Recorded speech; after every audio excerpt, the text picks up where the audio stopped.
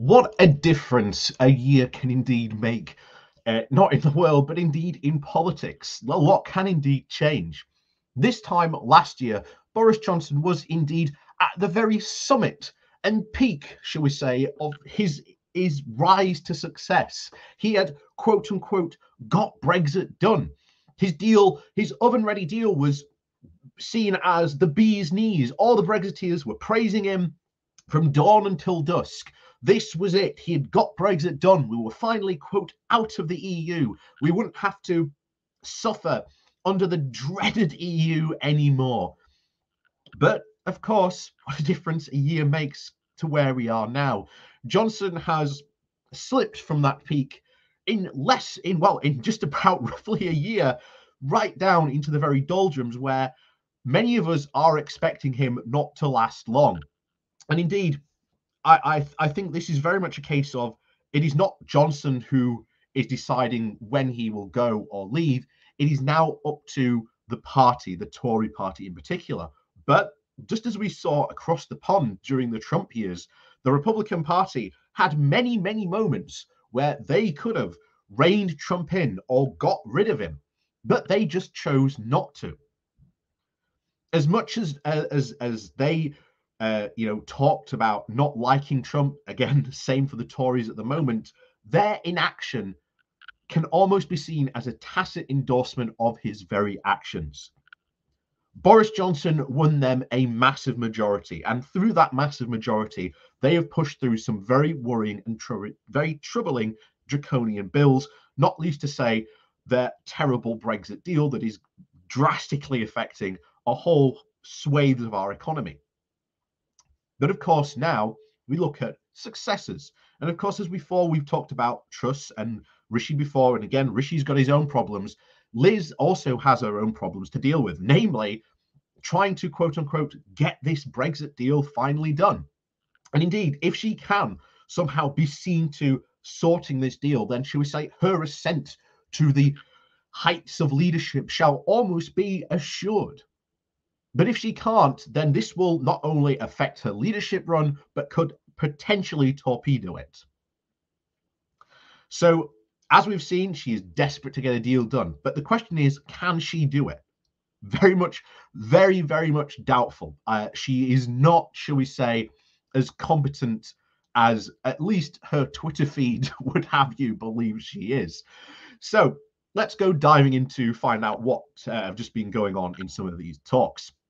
So before we do that, though, please do remember to hit that like, share, and subscribe button. And of course, down below, there are links to my Patreon page and a one-off donation link called Buy Me Coffee, or you can, well, buy me coffee. And as always, thank you very much to all those people who do support the channel that way. So on with the show.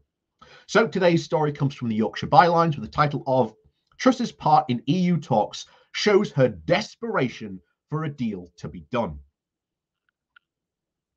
When Lord Frost resigned his position as the Brexit minister in December of 2021, many hoped for a change and tone of the approach to the EU-UK relations. Those hopes, however, were very quickly dashed when Liz Truss took over the role and, on top of her other ministerial responsibilities as Foreign Secretary of Minister for Women and Equalities. Truss made her intentions very quickly clear. She aimed to be every bit as argumentative, provocative, and bombastic as her predecessor. No doubt this will have delighted the Brexiteers in government, whose favour she is no doubt currying in her quest to become the next Prime Minister. Those hoping a new broom would sweep Brexit clean, not least the EU, were yet again to be disappointed, if not surprised. Another opportunity for a softer approach, a softer Brexit, apparently missed in the name of Brexit right-wing ideology. Truss made it clear that she was prepared to override parts of the Brexit agreement and was willing to trigger Article 16 if the Brexit talks failed. And to emphasize her point, her recent pinned tweet spoke of the importance of safeguarding peace in Northern Ireland. And this was a Telegraph article headlined, I will trigger Article 16, if the EU does not cooperate. Truss said she would be presenting the constructive proposals in an event to try and reach a comprehensive solution. She described the issues as a myriad and manifest and pledged to work night and day to actually negotiate a situation. Quite how she will actually manage these extra hours with 3 ministerial posts and her constituents' concerns to worry about, she's never made absolutely clear. And of course, in response to Article 16 threat, the EU negotiator Milos Sonovac also warned that such a drastic step would indeed threaten the foundation of the entire deal. The EU ambassador to the UK, John Aldemera, said that the bloc was not surprised by the renewed threat, as we've heard this all before. And we're adding that the EU felt that it was not very helpful that we keep agitating this issue. He said that the two sides should try and focus to try and find solutions for the difficulties in the implementation of the protocol. Before meeting directly with the EU, Truss went first to meet with the Irish Foreign Minister, Simon Covey. The Irish government described the meeting with Covey as good and friendly. However, the UK government sources said that they would not be dropping the demands for further compromises from the EU. Those accommodations include the continued UK demand for the removal of the European Court of Justice for jurisdiction. Covey said that he would have been naive to expect Truss to try and take a different position from Lord Frost, but expressed his desire for a new start. Regarding the threat to trigger Article 16, Covey said that this would lead to further tension and an undermining of trust. Both sides, he said, needed to start listening to each other and trying to find accommodation rather than creating standoff and using threatening languages. I think this is just not helpful. On Monday, Truss then met with Sir Geoffrey Donaldson, leader of the DUP, whose priority it is to end the checks on goods moving between Northern Ireland and Great Britain. Donaldson said that he had shown great patience and called on the UK government to make imminent progress in the negotiations. He has claimed that he has been reasonable, but said it was time for the government to act.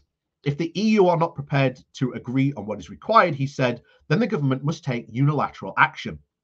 In response, Northern Ireland Secretary Brandon Lewis said that despite not setting the arbitrary timeframes on the talks, the issues needed to be resolved as quickly as possible.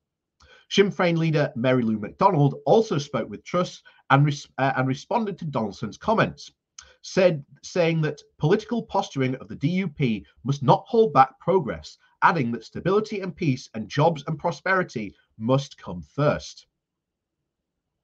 Comments then made by the DUP should not be considered in the context of Northern Ireland's forthcoming elections in May. And of course, according to Covey, the protocol would be a big part of that election.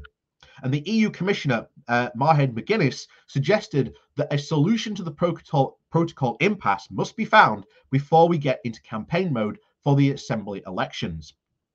Perhaps this is one area where Truss and Donaldson will find common ground, using the Brexit negotiations as indeed a platform for their own political ambitions.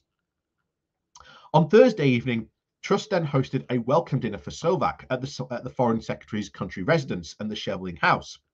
This was to be their face-to-face meeting ahead of the talks on Friday. Before the talks even began, Truss then claimed they would provide a reset opportunity and suggested that the EU had a clear responsibility to fix the problems.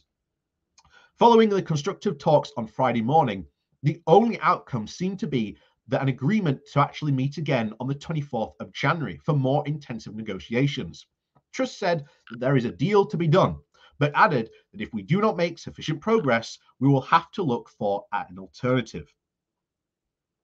In a joint statement, Truss and Sovac said, the meeting took place in a cordial atmosphere. They agreed that officials would meet next week in intensified talks and that principals would meet again on the January the 24th. We share a desire for a positive relationship between the EU and the UK, underpinned by our shared belief in freedom and democracy. The negotiation of a Brexit deal with the EU may be a novel experience for Truss, but the EU are very old hands at this, and they are unlikely to have heard anything from the UK side that they haven't heard all before, and that they haven't anticipated, or that they don't have an answer to. Truss said, as fellow believers in liberty and democracy, we should be capable of reaching an agreement that delivers for Northern Ireland and allows us to unleash the full potential of our relationship. As Trade Secretary, she was apt at very signing international trade deals that replicate those we previously had with the EU as members. If she can do the same with the EU, that'll do nicely, thank you. But I'm not holding my breath. We are far more likely to see Truss trying to outdo her predecessor in the hard Brexit stakes and trying an actual softer, more compromising approach. After all, there's a much bigger prize she has her eye on. So overall, this is where we are. Nothing has changed.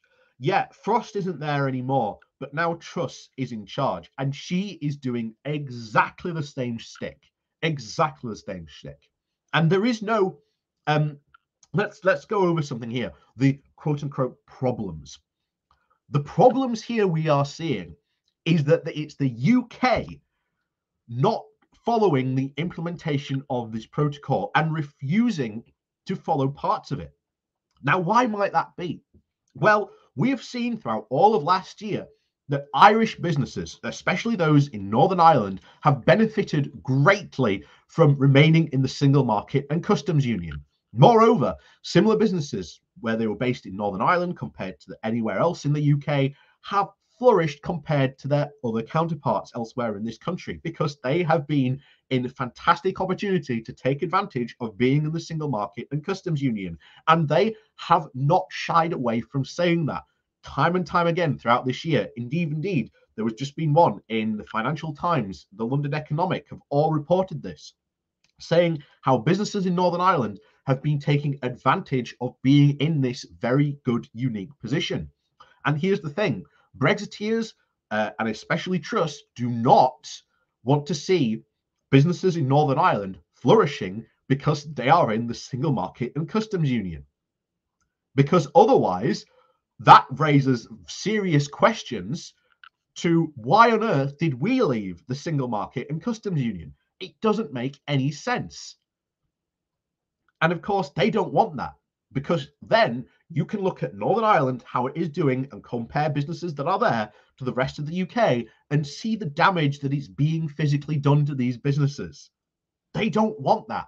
Hence why they are so desperate to try and get rid of this deal. But the thing is, this deal and putting a border in the Irish Sea between Northern Ireland and the rest of the UK was the only way that you can actually solve this.